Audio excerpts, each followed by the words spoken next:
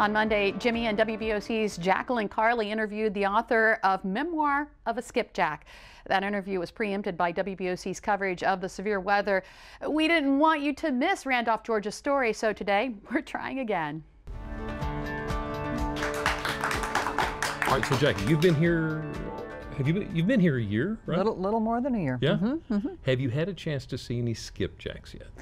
If I've seen it, I haven't recognized them as skipjacks. For what it was. Right, Okay. right. There is just something absolutely magical about these boats. They're majestic, they're beautiful, and our next guest's admiration for the skipjack turned into a labor of love, a passion, if you will.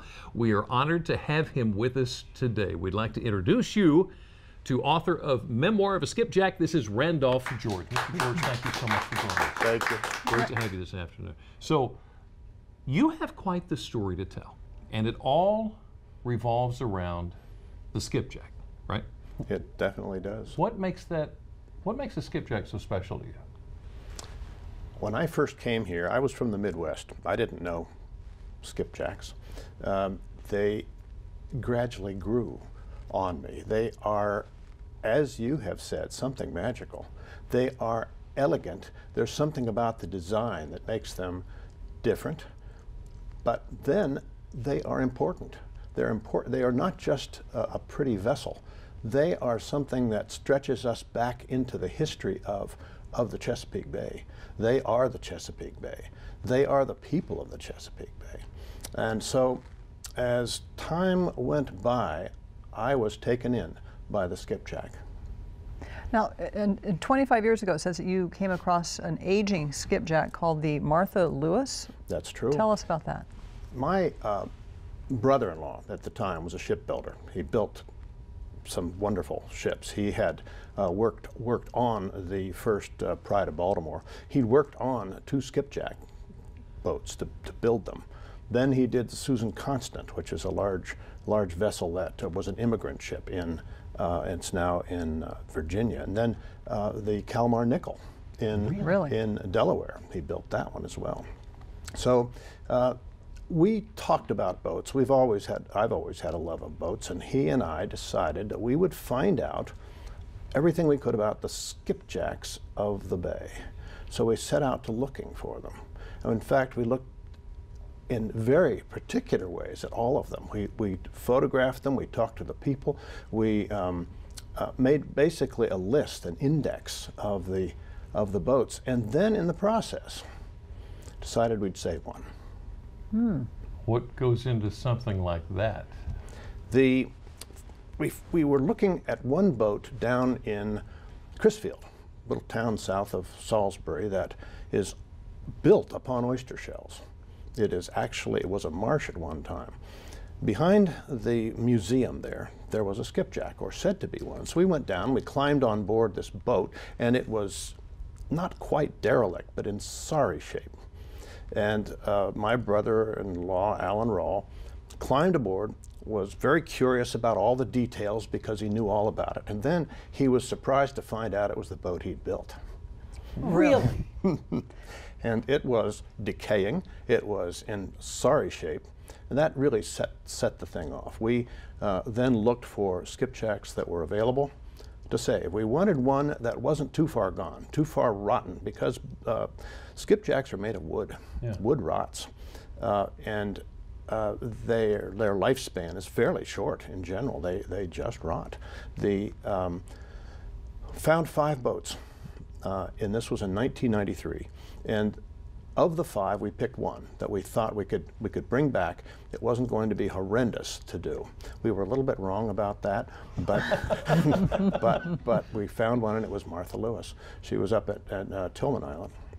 Wow. And so this book chronicles that project. Really, it tells that story, and it tells about how one builds a skipjack, rebuilds a skipjack. It gets into detail, more than I think any other book out there, on how a skipjack is put together.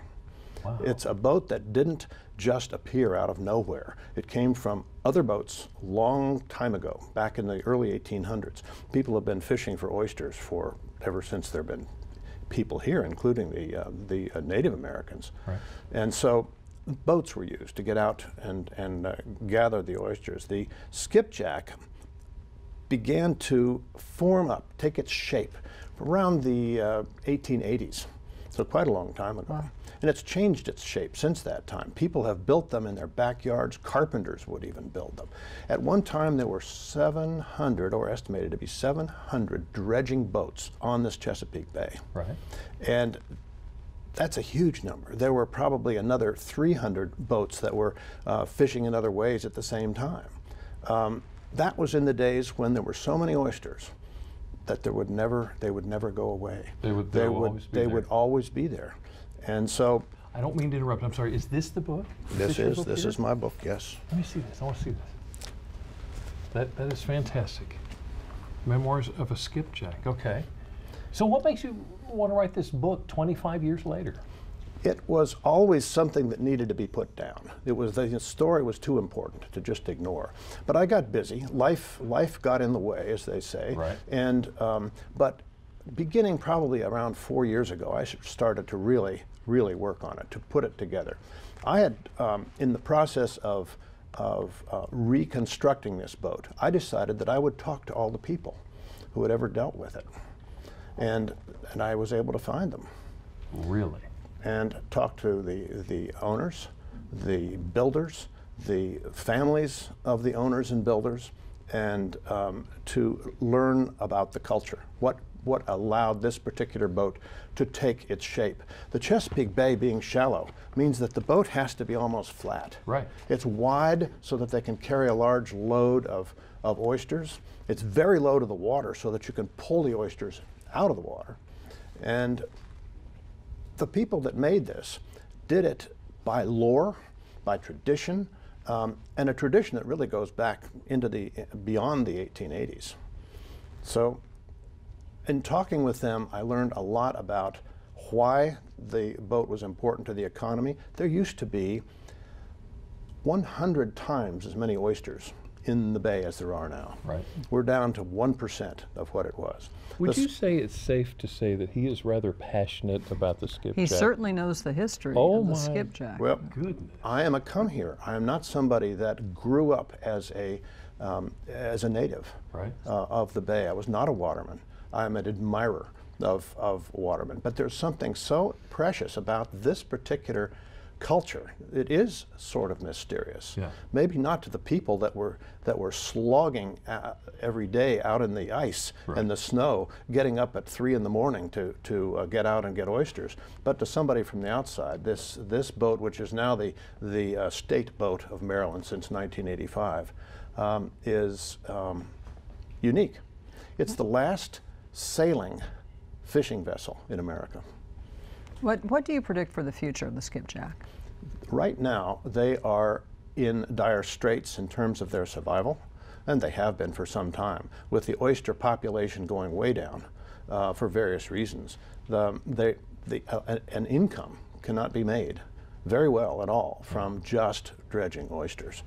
As much as you have shared already, there's even more in your book, isn't there? Well, absolutely that. Well, we don't want to give away the whole book. No, We could spend the entire show with you today. Mr. George, thank you so much for coming in today. Memoirs of a Skipjack. You need to check this out. Thank you so much. You're very welcome. You're Wonderful very welcome. talking to Thank you. Wow. You want to know more? Go to delmarvalife.com.